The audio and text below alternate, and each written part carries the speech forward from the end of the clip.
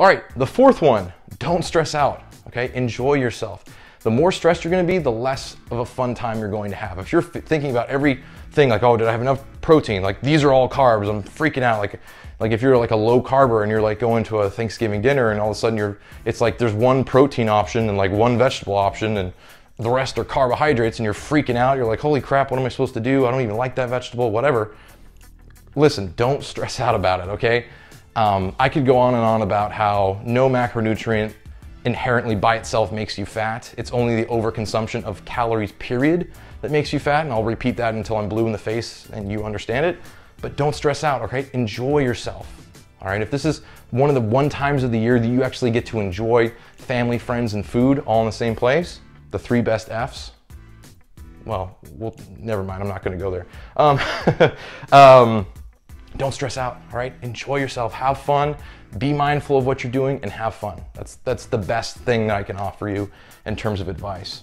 And the very last one is just kind of another mindset, or I guess a mindset and a mindfulness practice.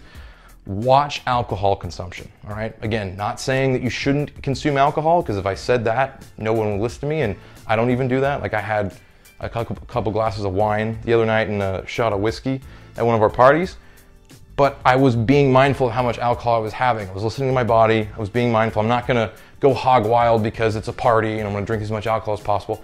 Be mindful of your alcohol consumption, all right? Those calories do count and they add up because, again, liquid calories are not as filling as food calories. So it can be really easy to overconsume. Plus, the more you drink, the lower your ambition, or your, not ambition, but inhibitions.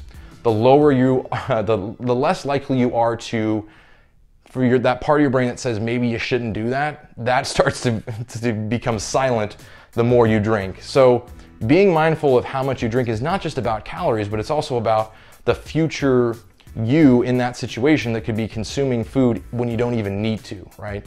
If you're drunk and you're eating, you're not even mindful of what you're eating, right? You think you're hungry when you're really not. So just be mindful of how much alcohol you drink. Try to space it out. One of the rules that I like to give my clients, and I even use for myself, is for every half a cup of alcohol that I have a whole cup of water. So, and I do that kind of in cycles. So I'll have a beer, let's say, and then I'll have a glass of water, and then I'll have another beer if I really want one, and then I'll have a glass of water, and so I kind of stack them 1 to 1.